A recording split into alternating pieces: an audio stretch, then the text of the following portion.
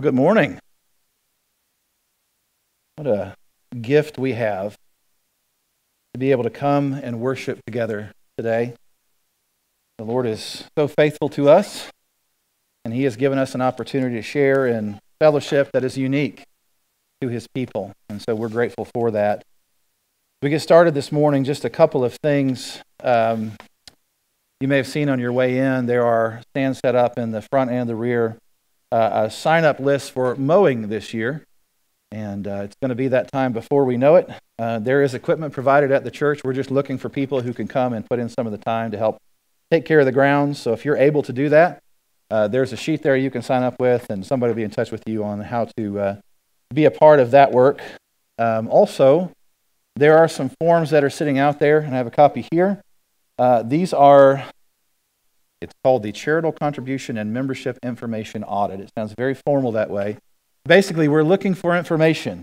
We do have to submit every year to you contribution reports and things like that for the purpose of taxes and all of that.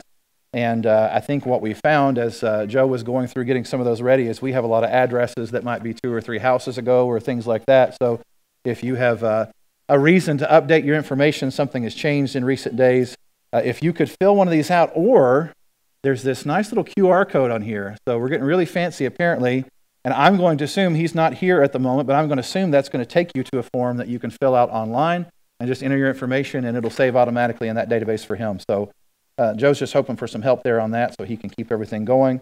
As much information as you're willing to share, we'd be happy to have that, and that helps us to reach out to you as we need to also. So keep those in mind. Also this evening, we will be meeting for the Lord's Supper. At 6 o'clock, we'll take the Lord's Supper together, and then we'll share in a fellowship meal to follow, soups and sandwiches. The church is providing cheese and crackers and things like that to have with the soups, but looking forward to being together for that later today. I would invite you to take your copy of God's Word and turn to Philippians chapter 2. Philippians chapter 2. We are just continuing here, and I want to say thank you, by the way, to Daryl last week for leading us in the Word and for preaching to us. Did a wonderful job, and my hope is just more to see these brothers able to do that. James, I know, is kind of on standby, if nothing else. We don't know what's going to happen with us in the days ahead. Maggie has another doctor's appointment tomorrow, and we'll see when they want to take this baby. So just kind of waiting on that, but we did enjoy. Thank you for sharing with us, Daryl, and we look forward to more of that. But we are going to pick back up in Philippians chapter 2. The last 2 Sundays that we were together in Philippians, we looked at verses 1 through 4, and we were considering there some foundations for Christian unity. You go back into chapter 1, we talked about how we're called in verse 27 to let our manner of life be worthy of the gospel of Christ. And so we talked a little bit about what that means, and one of the things we see that's important to that is that we as God's people walk together in unity. He says, "Let your manner of life be worthy of the gospel of Christ, so that whether I come and see you or am absent, I may hear of you that you are standing firm in one spirit, with one mind, striving side by side for the faith of the gospel." And then Paul carries that theme forward into chapter 2. You look at verses 1 and 2. He says there, if there's any encouragement in Christ, any comfort from love, any participation in the Spirit, any affection and sympathy, complete my joy by being of the same mind, having the same love, being in full accord and of one mind. And then in verses 3 and 4, he helps us understand how we can do that. He says, "Do nothing from selfish ambition or conceit, but in humility count others more significant than yourselves. Let each of you look not only to his own interest, but also to the interest of others." What do we see in those passages? We see that true unity within the church is fundamental to living in a manner that's worthy of the gospel, and the path to unity in the church is marked by humility and self-sacrifice. That's the kind of life that God calls His people to. A very high calling. Not an easy thing for us to do. It goes against our nature. But thankfully, as God calls us to this way of living, we have help along the way. God has been faithful to redeem us, to call us to Himself. He has filled every one of us, if we are followers of Jesus, with His Holy Spirit to guide us and strengthen us and to encourage us and to chasten us when we need it. He's given us His Word, and He has given us a prime example. Because God has not only told us how we ought to live, but He has also showed us how we ought to live. And that's where God's Word brings us to this morning. So if you have your Bible, we're in Philippians chapter 2. Be reading this morning. We'll read verses 5 through 11. We're not going to finish all of it, but we'll read together verses 5 through 11. Paul says, "Have this mind among yourselves, which is yours in Christ Jesus, who, though He was in the form of God, did not count equality with God a thing to be grasped, but emptied Himself by taking the form of a servant, being born in the likeness of men, and being found in human form, He humbled Himself by becoming obedient to the point of death, even death on a cross. Therefore God has highly exalted Him and bestowed on Him the name that is above every name, so that at the name of Jesus every knee should bow, in heaven and on earth and under the earth, and every tongue confess that Jesus Christ is Lord, for the glory of God the Father." We'll stop there. Let's pray together. Father, we thank You this morning for bringing us together here in this congregation to be able to share in sweet fellowship, to discuss Your Word together, to bear one another's burdens and encourage one another as we walk together in the faith, to be able to point one another toward the truth, to profess our hope in Jesus Christ in song, and God, to hear Your Word and to be taught by it. And so, God, I pray that through the power of Your Spirit and the truth of Your Word, You would do just that You would teach us, that You would teach all of us. God, that You would help us to live in a way that honors You, that as citizens of heaven, as people who belong to You and who have a King Jesus who we wait for, that we would reflect Your kingdom and live in a manner that is worthy of the gospel. And so as we look to Your Word today, I pray that You would help us to see the example of our Lord Jesus Christ, to learn from Him, and God, to live accordingly. God, we rejoice this morning that in this community and across the state and our nation and around the world, there are gathered together a great multitude which no one could number. And many continue to be added to that multitude. From every tribe and language and people and nation, there are people who are gathered who have been called by Your Spirit under Your name, Jesus Christ, through the cross, have been given redemption and forgiveness of sin. And together we wait for the day when we will be with You. But while we wait, we delight in You. And so I pray You would be with those who are gathered in many places today under the banner of the gospel, lifting up the name of Jesus. God, we pray that You would be in our midst, and God, we pray that You would be in their midst as they come to worship You. And God, would You work to transform Your people for Your glory, for our good, and so that we may faithfully take the gospel to the ends of the earth. God, help us, we pray. In Jesus' name, amen. In the beginning of his gospel, John gives us kind of a unique perspective on the incarnation. That's a fancy word that talks about how Jesus, the Son of God, took on human flesh and came into this world. John writes this in his gospel. He says, "In the beginning was the Word, and the Word was with God, and the Word was God. He was in the beginning with God. All things were made through Him, and without Him was not anything made that was made. In Him was life, and the life was the light of men. The light shines in the darkness, and the darkness has not overcome it. After that, he shares a brief word about John the Baptist, who came as a messenger to testify to that light. And then he says this, the true light, which gives light to everyone, was coming into the world. He was in the world, and the world was made through him, yet the world did not know him. He came to his own people, and his own people did not receive him. But to all who did receive him, who believed in his name, he gave the right to become children of God, who were born not of blood, nor of the will of the flesh, nor of the will of man, but of God. And then in summary, he tells us the Word became flesh and dwelt among us, and we have seen his glory, glory as of the only Son from the Father, full of grace and truth.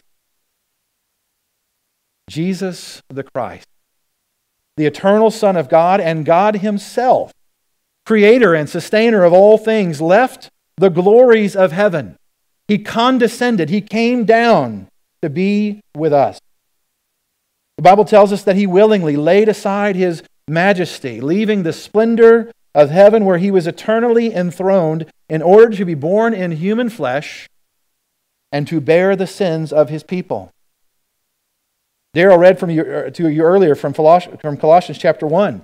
Jesus, the image of the invisible God, the firstborn of creation. And he talks about all the things that Jesus did. All things were created by him, through him. He's before all things. He holds everything together. And yet he has come to reconcile all things to himself, making peace through the blood of the cross. Eternal God stepping into this world. The author of Hebrews writes that long ago, at many times and in many places, God spoke to our fathers by the prophets. But in these last days, he has spoken to us by his Son, whom he has appointed heir of all things, through whom he also created the world. He is the radiance of the glory of God and the exact imprint of his nature. And he upholds the universe by the word of his power, making purification for sins. He sat down at the right hand of the Majesty on high, having become as much superior to angels as the name he has inherited is more excellent than theirs. Go ahead and switch over to this microphone. I'm not sure what's going on with this other thing. You go to Philippians chapter 2. Paul is essentially retelling this story to us. He's telling us about how the Lord has come into our world. And he uses the incarnation of Christ to teach us how we ought to live. If anyone ever deserved glory, it was Jesus. Can we agree on that? If anyone ever deserved to be put first, to have all of the preeminence, that was Jesus, right? If there was ever anyone who did not deserve humiliation or pain or suffering or sacrifice, it would have been Jesus. But the Bible tells us that he took all of those things upon himself, and he did it with joy. Why? Because in so doing, he would bring about the redemption of sinful people like you and me and bring glory to his Father who is in heaven. Now, as Paul, in this letter to the Philippian church, is calling the church to unity under the banner of the gospel, he tells us what it's going to take for us to be able to do that. And he shows us here in Philippians chapter 2 how Jesus is our great example who leads the way for us. And we're going to get into some specific things regarding this example that Christ set for us. But before we get there, just take a note of verse 5 there. He says in verse 5, "Have this mind among yourselves, which is yours in Christ Jesus." He uses the same word that's used in chapter 1, verse 27, and twice in chapter 2, verse 2. When he talks about having one mind or being of the same mind, we've talked about what that means. To be single-minded as God's people, to have a common understanding or wisdom or have common feelings and thoughts about the things of God. And Paul is making that point again here. As we strive to have one mind, that mind should be the mind of Christ. Perhaps your translation refers to having the attitude of Christ. The New American Standard says it that way. Have this attitude in yourselves, which was also in Christ Jesus. The ideal here is that people who belong to Jesus, who call him their Savior and their Lord, they ought to want to be like him. We're told in Scripture that that's God's plan for his children, right? That we would be conformed to the image of his Son. We want to be like Jesus. The way that Jesus approached life is the way that we should want to approach life. And that's what Paul calls us to do here. Have this mind among yourselves, which is yours in Christ Jesus. Well, we have to ask the question, what would that look like? What would it mean to have the mind of Christ, to have the attitude of Christ, to go about our lives the way that Jesus went about life? Well, Paul, thankfully, shows us what that looked like for Christ here. He shows us what Jesus' example is. And there are a few characteristics we're going to pull out this morning as we look at the Scripture. First thing I want us to see is that the mind of Christ is marked by humility. Really, all of verses 5 through 8 would point us to that. We'll start, though, reading here, verses 5 and 6. He says, "Have this mind among yourselves, which is yours in Christ Jesus, who, though he was in the form of God, did not count equality with God a thing to be grasped." Now, like I said, we could go on from there. All of this really speaks to this humility that is found in Christ, but we'll stop there. We get a good glimpse of what it means for Jesus to be marked by humility. One of the things that Paul reminds us here is the fact that Jesus, before he took on human flesh, where was Jesus? Who was he? What was he doing? It says here that before he took on flesh, he was in the form of God. Now that word for form, it refers to an outward expression of sorts, of an inward reality. It speaks not nearly so much about appearance as it does about essence. It's about the nature of someone. As a matter of fact, the NIV, I think, uses that word. It says he was by very nature God. And then that's the point that's being made here. Jesus was by nature God. So what does it mean to be by nature God, to be in the form of God? Well, one thing to understand is that first and foremost, it's not about physical attributes. Okay? We couldn't sit here and draw a picture of what God looks like. The Bible does sometimes speak in anatomical sort of terms, right? You read things about the Lord that tell us things. So, for example, 2 Chronicles 16 verse 9 says this, that the eyes of the Lord run to and fro throughout the whole earth. Well, so we read that here and we say, okay, so God has eyes. But then we read about those eyes that are running to and fro throughout the earth. That doesn't make much sense when you look at it that way. The point of that verse is not that God has physical eyes like you and me. The point of the verse is that God sees, that he's watching over his people, that he's taking note of what's happening in this world. There are plenty of passages in Scripture that talk about the mighty hand of God or his outstretched arm. You know, God parted the seas for Moses by his outstretched arm. Well, did God reach down with some giant arm and just lay a ditch in the sea? That's not what happened, right? The whole point is that God is moving in power. He's able to reach down into this world and to act and to move and to have an effect on things. Statements have nothing to do with actual physical attributes. It's about us trying to understand. How is it that God is watching over us? Well, his eyes are going to and fro throughout the earth. How is it that God intervenes in our lives and does things? Well, he's strong and mighty, and he reaches out his hand and he takes action. Right? That's us trying to figure out how do we describe what God is doing. So this is not really about physical attributes. It's about the essence of God. John chapter 4, Jesus says that God is spirit, right? Those who will worship him in spirit and truth. So what does it mean to be in the form of God? It speaks of the eternal majesty and glory of God. It speaks of his infinite beauty, his holiness, his power, his might. Everything about God that makes God God. That is the form of God. That is the nature of God. We've read about some of that with relation to Christ in Colossians and Hebrews and in other places. This is God with all of the beauty and the majesty and the glory that comes with that. Paul describes God in 1 Timothy 6 as the blessed and only sovereign, the King of kings and Lord of lords, who alone has immortality, who dwells in inapproachable light, whom no one has ever seen or can see. And he tells us that God has honor and eternal dominion. Well, what we read here in Philippians chapter 2 is that Jesus, by his very nature, is God.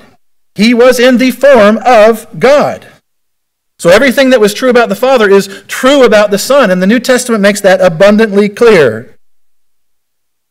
And so to be in the form of God, we couldn't begin to scratch the surface in 10,000 lifetimes. But this is the general idea of what it means to be in the form of God. Everything that God the Father was, everything you think of this ruler of the world who's enthroned in the heavens, that's true of Jesus the Son. And that's important. Because we need to know that to understand who Jesus was and why Jesus was able to come and to save us. And it's important to this passage because it makes what Jesus did all the more incredible. We're told that though he was in the form of God, he did not count equality with God a thing to be grasped. That word for grasped, it describes a prize that would be taken hold of, that one might refuse to let go. Something that's snatched up and carried away, and you're going to take that and you're going to hold it close, and no one's ever going to take that away from you. That's the idea here.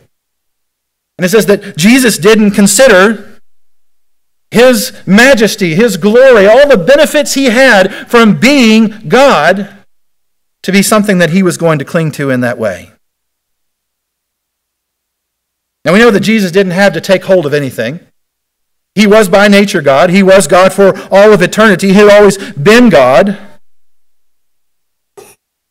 But he didn't use that as an excuse to keep him from carrying out his Father's will. That's the point that's being made here. Jesus didn't get called upon to carry out God's plan of redemption and say, oh, no, sorry, I'm God. I don't do that kind of stuff, right? You ever met that person who thinks they're too above any sort of difficult task?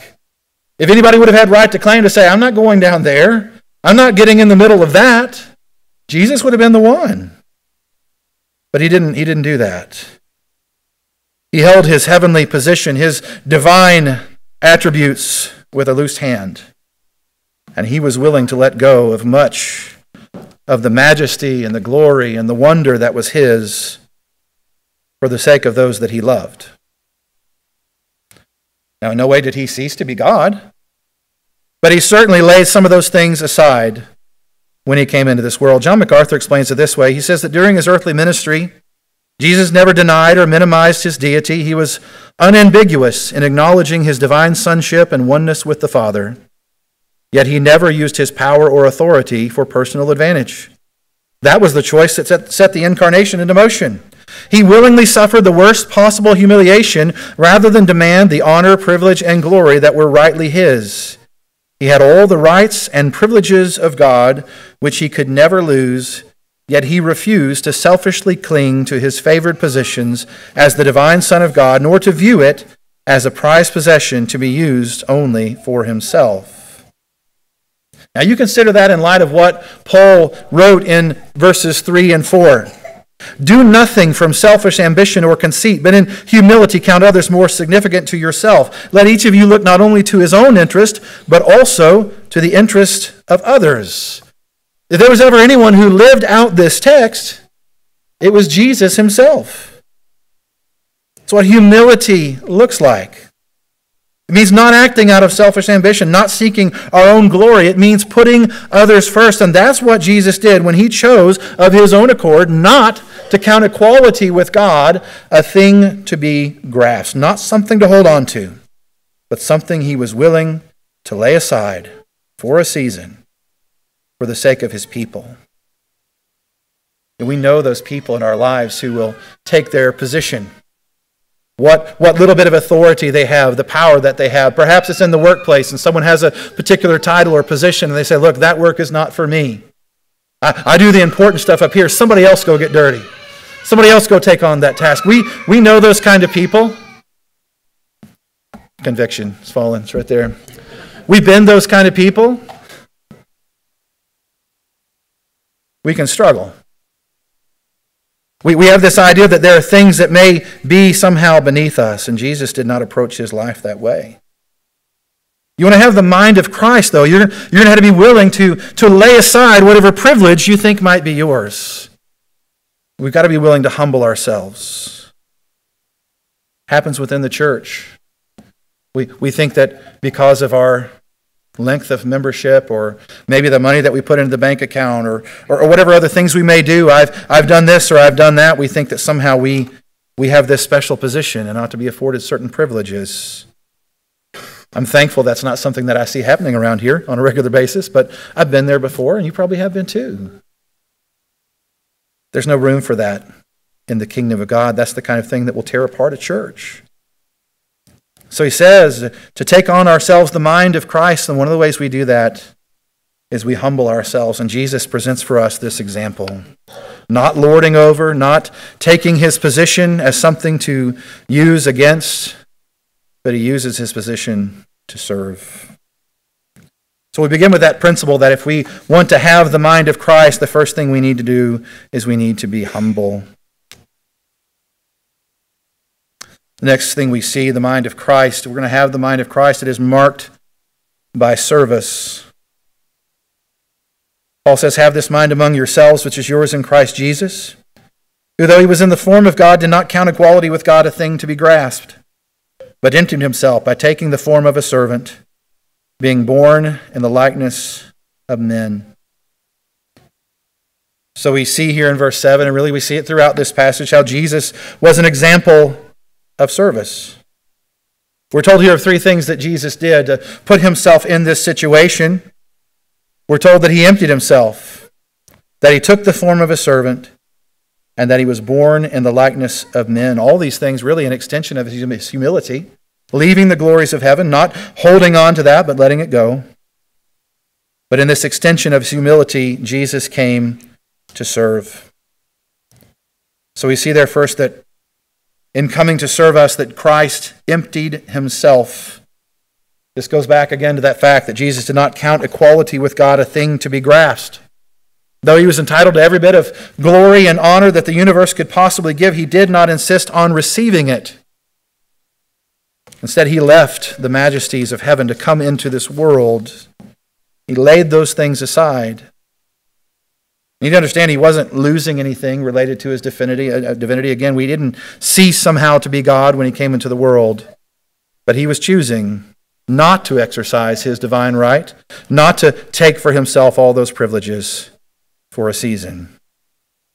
So how did the Lord empty himself? It explains it for us, that he did it by becoming a servant.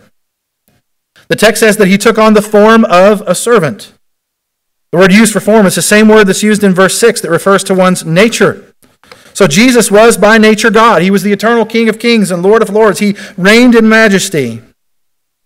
But he became by nature a servant, a doulos, a slave.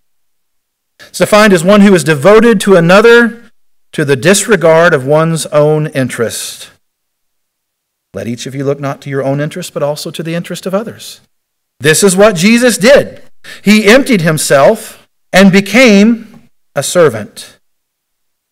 And how did he do this?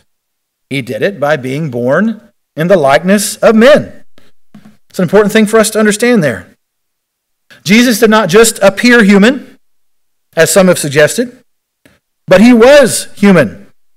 Scripture is very clear that he came into existence as a flesh and blood human being. Understand this, that God the Son has always been, but Jesus the man was born of a woman. He grew, he lived, he died. We know that during his lifetime he experienced things like hunger and thirst. He got tired. He got overwhelmed. He needed to go away to quiet places so that he could pray and go to his Father. We know that he felt human emotions. He was angry. He was sad. He wept at the loss of a friend. We know that he faced temptation. It's one of the ways he can sympathize with us. And so while Jesus was not merely a man, we have to understand that he was certainly, truly, indeed, a man in human flesh. There is a question that arises here. In emptying himself, taking the form of a servant, being born in the likeness of men, we've already kind of answered this. Did Jesus cease to be in the form of God? And I just want to revisit this because I think it's important. Better put, by taking on himself the nature of a servant, did the fact that Jesus was by nature God change at all? And of course the answer to that is no. Jesus was by nature God in eternity past. Jesus will be by nature God in eternity future. Jesus is by nature God in eternity present. He was by nature God during the time that he was in this world. His essential nature did not change. In fact, it could not change. He only chose to lay aside his rightful claim to glory for a season so that he could carry out God's work of salvation for sinners like you and me. But through it all, he was still by nature God. If you read in the New Testament, you read in the Gospels, and you see there are those moments where Jesus says, look, if I wanted to, we could really do some things here right now. But he chose not to do that. He could have called those legions of angels, right, to deal with every enemy and conquer this world and say, I'm ruler now, and you're all going to bow. But that's not the way he chose to work. He was going to the cross. He knew where he was going, and he wasn't going to interfere with that. He was going to carry out this plan of salvation. You don't lose anything by becoming a servant. If anything, what he showed us is that being a servant is within the nature of God. We have a God who loves his people, who gives himself up for them. And Jesus shows that as he takes upon himself the nature of a servant. Kent Hughes wrote this. He said, Christ did not exchange the form of God for the form of a slave. Rather, he manifested the form of God in the form of a slave. Jesus said in the Gospels that the Son of Man did not come to be served, but to serve, and to give his life as a ransom for many. And he demonstrated this by emptying himself, taking the form of a servant, being born in the likeness of men. To have among ourselves the mind of Christ requires a commitment to service, looking not only to our own interest, but also to the interest of others. This is what we have to do in all of our human relationships. In our marriages, what do we have to do? This is not always about me. There's someone else that I've made a commitment to, I've made a pledge to, and so I can't just live for myself. There are other people involved. If you're a parent, you've got children, right? You can't just go out and live an independent, carefree life and think that you can just do whatever you want. You've got other people who depend on you. And so serving, being someone who follows the example of Christ here means laying aside our own interest for the sake of others. It happens as we interact in the workplace, as we interact in our communities, and it needs to be happening in the church. It's interesting, our lesson this morning in Sunday school, looking at Acts chapter 15 and seeing, the very first question we had to do with some of those things that cause strife and division among us. What are those things that can divide us? And what are the things that we should divide over, or the things that we shouldn't? And so often it's not the important stuff that tears us apart. It's matters of opinion and preference and things like that. And what we're being told here is, look, those things don't matter. Forget getting your own way. Look to the interest of others. Jesus emptied himself. He took on the form of a servant. He was born in the likeness of men. He provides for us the ultimate example of what it means to serve, and we're called to follow his example. And then in taking upon ourselves the mind of Christ, the mind of Christ is marked by sacrifice. Again, you see all of this through all of these verses, but we see it kind of played out to its fullest in verse 8. Starting there in verse 5, have this mind among yourselves, which is yours in Christ Jesus, who though he was in the form of God, did not count equality with God a thing to be grasped, but emptied himself by taking the form of a servant, being born in the likeness of men, and being found in human form, he humbled himself by becoming obedient to the point of death, even death on a cross. So having been born in the likeness of men, Paul tells us that Jesus was found in human form. It was unmistakable to those who interacted with him in his life that Jesus was a flesh and blood human being. Theologians and people who've tried to ask all these different questions have tried to find ways to explain that away. No way could God really defile himself with human flesh. Well, look, it was very clear to the people who knew him then. It was easily figured out that this is someone who's come to us in the flesh. Those who rejected his teaching, they didn't have any question about this. They believed him to be only a man, but perhaps a madman. They called him a blasphemer. And in their hatred, they sought his death. And they would succeed in putting him to death. When they beat him, he bled. When they nailed him to a cross, he bled and he died. But it's important that we remember that it was not ultimately his enemies who put Jesus to death, because Jesus chose to die. He allowed himself to be crucified as a sacrifice for sinners in order that we might be saved. Paul says that Jesus humbled himself by becoming obedient to the point of death, even death on a cross. You think of that idea of being obedient to the point of death. We certainly don't think that way. We do everything with our power to avoid that, right? We know we have this enemy that's lurking, that there's a time coming, right? But we do everything we can to fight against that. So we'll try any treatment. We'll go through any course of things to try to avoid that, or at least to push it out further. We fight against death, but it says here that Jesus was obedient to the point of death. The eternal Son of God, who had never known anything but abundant, joyous, glory-filled life, subjected himself to death willfully. It began by taking on human flesh, which inevitably decays and dies. But it'll be worse than that. Jesus subjected himself for our sake to immeasurable suffering. He allowed his enemies to bring about a premature death, the worst possible form of death, crucifixion on a Roman cross. It was the Phoenicians or perhaps the Persians who had introduced crucifixion on a cross, but the Romans had perfected it. It was a long and torturous process that had been reserved only for the worst of criminals, which is quite incredible considering Jesus had done no wrong. The authorities who had the power to take his life knew that. I find no fault in him. But he was obedient to the point of death, even death on the cross. And in his death, the Lamb of God would take away the sins of the world just as it had been planned. The one who knew no sin became sin for us, so that in him we might become the righteousness of God. Jesus came to sacrifice. And there is incredibly good news in all of this. Hebrews chapter 9, verse 22 tells us that without the shedding of blood, there can be no forgiveness of sin. Jesus knew this was true, and so he gave his life. He shed his blood for all who would receive him to receive forgiveness of sin. And that had been his plan all along. Go back to John's Gospel, John chapter 10. Jesus says this. He says, "For this reason the Father loves me, because I lay down my life, that I may take it up again. No one takes it from me, but I lay it down of my own accord. I have authority to lay it down. I have authority to take it up again. This is the charge I have received from my Father." So we need to understand that with everything that was going on in Jesus' world, these crowds that were crying out, "Crucify, crucify," it wasn't the Jews.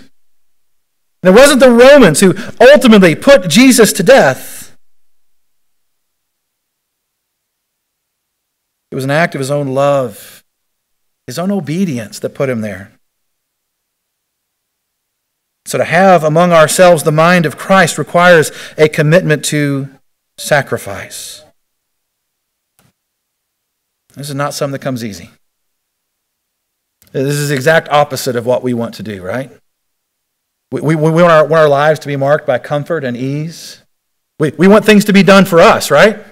We want all the good things that we can get and that we can experience. And yet Jesus, who was God, did not count equality with God a thing to be grasped. He laid that aside and came into this world knowing full well exactly what was going to happen. And he was obedient to the point of death, even death on a cross.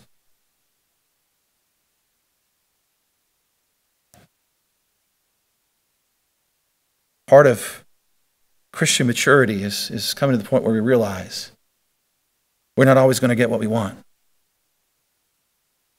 We're not going to have a life of ease. We're not always going to prosper. Living in obedience to Christ is often going to call us to do things that are completely the opposite of what we might think would be the best thing for us. Why do we come here on Sunday mornings? It'd be easier to be home in bed, wouldn't it? Some of y'all especially like, amen, right? Why are we here? We come to bring worship to our God.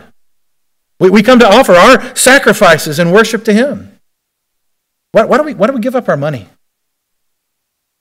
To be able to have a place to meet here.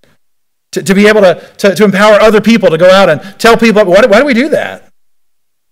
Because God has worked in us. He's changed us. So many of the things that we do. Why do we deny ourselves so many of the pleasures of this world? I mean, it would seem foolish, wouldn't it?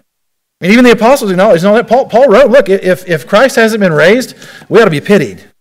Because we're foolish for doing all the things we do, making the decisions that we make. Why do we do this, though? It's because we know that God is worthy. And so we offer ourselves sacrificially for His sake. But within the context of everything that's going on here, we're called to offer ourselves sacrificially for the sake of others as well. So it goes back there again to not acting out of selfish ambition or conceit, but in humility counting others more significant than ourselves, looking not only to our own interest, but also to the interest of others. Having the mind of Christ requires sacrifice. Now, in all of this, I mean, the reality is we know that we're never going to have to humble ourselves in the way that Christ humbled Himself. We're never going to have to serve in the way that Christ came to serve. We're never going to sacrifice in the way that Christ came to sacrifice. We're not capable of that. For one reason, because He's God and we're not. We don't have eternal majesty and glory that we could ever give up. We're quite the opposite of that. We don't have what He had to be able to give away. And certainly we're incapable of giving ourselves as atonement for sin. Only God can do that. And that's why Jesus came. But we are called to follow His example. To be the kind of people that He's called us to be. To live our lives not just for ourselves, but for His glory and for the good of His people. And as we strive to be of the same mind, to have the same love, to be in full accord in one mind, we look to Jesus, who has showed us how to die and how to live for the sake of another. There's an interesting thing, and I'll share this before we wrap up, that happens in the Greek, kind of in the background here, that you don't see in your English translations. And this is kind of looking forward to what we'll see next week. Talking about the incarnation, God leaving the glories of heaven and coming into this world. We read in verse 6 that Jesus was in the form of God. The word for form there is the Greek word morphe, and you don't necessarily need to remember that word. But I do want you to see what's happening in the text. He was in the form of God. In verse 7, we read that He took on the form of a servant. And again, that's the Greek word morphe. So Jesus was by nature God, and by nature He became a servant. And those are things that are unchangeable. These immutable characteristics of God. God, or Jesus always was God, always is God, always will be God. And Jesus is by His nature a servant, unchangeable. But in verse 8 we read that He was found in human form. Now this time things are different. That word that's translated as form there, it's not the Greek word morphe. Instead He uses a different Greek word, schema. And unlike morphe, which refers to the nature or the essence of someone, schema does refer to physical attributes. Things that are transitory, that are changing. So think about it this way. When sperm and egg come together, you create a zygote, right? Which grows into an embryo, which becomes a fetus, which when born is described as an infant. And an infant grows into a toddler, and a toddler becomes a child, and a child becomes a teenager, and a teenager becomes an adult. And then you have young adults, and people who are middle-aged, and people who are elderly. So by nature, what is that individual from start to finish? They're a human being, right? This is why we take up the pro-life cause, because we believe that from the moment of conception, this is a unique human being that's been made in the image of God. And that human being is just as worthy of preservation and protection as an embryo as it is as an adult. But the schema of that person, by nature they're human, but that schema, that physical characteristic that's constantly changing. That's something that we just accept, right? There are going to be these transformations that take place. Who you are when you're born is not what you look like when you're 80 years old. We know how that goes. Now, why think about that? I think we pick up on some beautiful things sometimes when we look behind the scenes a little bit here. So what do these verses tell us about Jesus Christ, the Son? We know that by nature He's God. Every glory and majesty and wonderful, beautiful thing that makes God God is true of Jesus. Always has been, always will be. We know that Jesus by nature is a servant. He loves His people. He goes to great lengths to serve them. It starts here in the incarnation, where He steps down into this world and He gives Himself on our behalf. He goes to death on a cross because He comes to ransom sinful people. And it doesn't stop there. Because then He sends His Spirit to serve on His behalf, and He goes to heaven, where what does He do? He sits at the right hand of God, and He intercedes on behalf of His people. And as He rules and reigns in glory, He continues to serve us by crying out to the Father on our behalf. For a season, Jesus took on human flesh. You wouldn't have recognized Him. If you had seen Him enthroned in glory in heaven, you wouldn't have recognized Him in the son of a carpenter who came into this world. But He was still exactly who He had always been. And after His death, and after His resurrection, when He ascended into heaven and went back to glory. Now look, we have indications in the Scripture that Jesus still has a physical body. He still bears the wounds of the cross, but that body has yet been transformed. And in that glorious body, He rules and reigns in all of His godness. So look, while He may have changed along the way, in some ways, came down into heaven, came down from heaven onto earth and took on human flesh, and now He's ascended, He's in a glorified body. Some of those things are changing, but He's still who He was. And that's the only reason He was able to do what He did for us.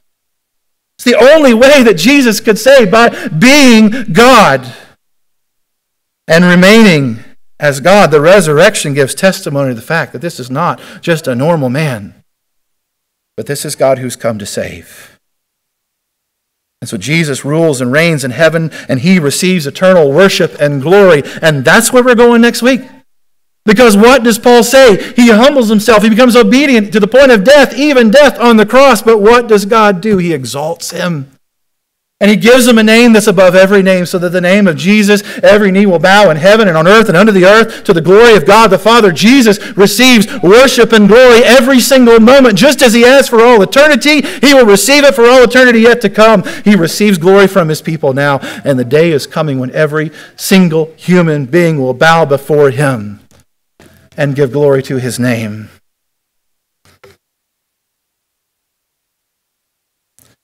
We read of those scenes in Revelation where worship is given to this Lamb who, though slain, lives. And that worship will go on for eternity. I said this a couple weeks ago, and I will say it again. We are all going to bow before Him one day. And we will either do that as people who have grateful hearts because we know what God has done already in forgiving our sins and redeeming Him. We will worship Him and thank Him for all that He's done. Or we will bow before Him in fear and trembling, knowing that eternal God rules and reigns on His throne, and He will judge the living and the dead. When we come before the Lord, let us come before Him as people who will rejoice with thanksgiving, knowing that He has given Himself for us, not as people, like those in His day, who saw Him as just another man and turned Him away. If you are here and you are not a follower of Christ, let me tell you, one day you will stand before the Lord and you will give an account. For those who are in Christ, praise the Lord, our debts have been settled. Our debts have been paid through the blood of Jesus Christ. They are forgiven. But if you leave this life and you go into eternity still bearing the weight of your sin, you will stand before the judge and you will bow before Him. but you will experience the condemnation for your sin. I would implore you to turn to Christ.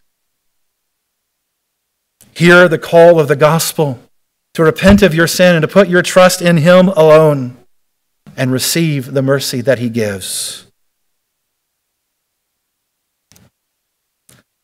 If you are not a believer and you want to talk about that, there are people here who would be glad to do that. You can seek me out after this is over. Find one of our elders, one of our deacons, just somebody sitting around. You say, look, I don't know Jesus, but I want to know Him. And we'll be happy to share with you how you can do that. Maybe you're here and you've been around the church for a while. You're looking for a place to call home. We'd be happy to talk to you about that as well. We're here to help in any way that we can as we strive to honor the Lord together. We see, though, in the Word, all these things that God's calling us to as we've been studying through Philippians, living in a way worthy of the gospel, being united in one mind, one heart with the people of God, striving together for the faith of the gospel. How do we do that? We've got to humble ourselves. We've got to be willing to serve our brothers and sisters. We've got to be willing to sacrifice. And as we see here, Jesus is our example. The beauty in all of that is that one day, perhaps not in this life, but one day all of that leads to glory. And so we look forward to that day. Let's pray together. Father, we thank you so much for your Son, Jesus, who came into this world willingly, joyfully, purposefully,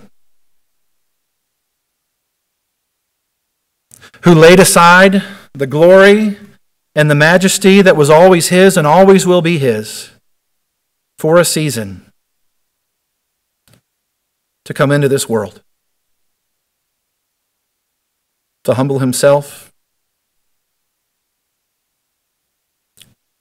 to serve, to sacrifice, giving His life as a ransom for many. God, we know that you don't owe us anything. You didn't have to come, but you did. For no other reason than that you loved us and you desired to save us for your glory. God, I pray that you would get glory from us now. That we would bow before Jesus as King of Kings and Lord of Lords now. That we would not wait till we bow before Him in another day, unprepared. And so, God, would you work in our hearts through the power of your Spirit to awaken in us the hope of the gospel, to bring us to faith. God, here in this congregation and across the land, would you, through the preaching of the good news of the gospel, save sinners today? And God, would you help us as your people as we strive to walk together in unity within the church to follow the example of Christ. Not doing things out of selfish ambition or conceit, but in humility counting others as more important than ourselves. Looking not only to our own interest, but also to the interest of others, as we see in the example of the Lord Jesus Christ Himself. Would you transform us, as you promise you will do, conforming us to the image of your Son. Help us to be like Him, we pray. In Jesus' name, amen. It has been good to be with you. Remember, we're back together this evening. Look forward to a time of fellowship together. See you at 6 o'clock.